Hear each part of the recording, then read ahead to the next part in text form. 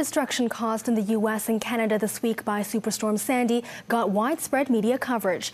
But as millions were left without power, those in Sandy's path turned to mobile devices and social media for information. Global Web producer Nick Logan is keeping you online. And Nick, while there was a lot of traffic online, not every tweet was as it seemed.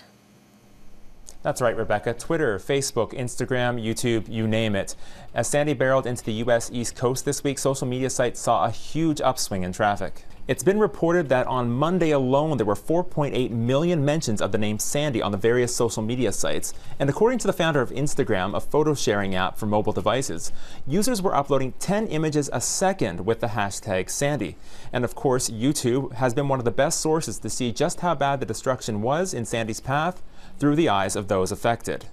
Now, while it's great that while a disaster is unfolding, you can rely on an almost endless stream of information coming from citizen journalists, there needs to be a bit of scrutiny used to make sure that that information, photos, and videos are all real. Such was the case this week during Sandy. Maybe it was this haunting image you saw on your Facebook wall, or this flood-ravaged fast food restaurant, or even the unbelievable scenes of sharks swimming in New Jersey floodwaters. They're unbelievable because they weren't necessarily real. That incredible storm cloud over the Statue of Liberty was actually a tornado in Nebraska, and Ronald McDonald was floating away in a 2009 art exhibit. And the sharks, well, that just didn't happen. Photo editing programs make it all too easy to fake images, and the programs are more user-friendly than ever. It's best to double-check before you share. Digital photos generally carry information such as a creation date, or you can check to see if the image came from a reliable news source. But even the media sometimes gets one pulled over on them. At the height of the storm, U.S. media outlets began reporting the New York Stock Exchange was underwater.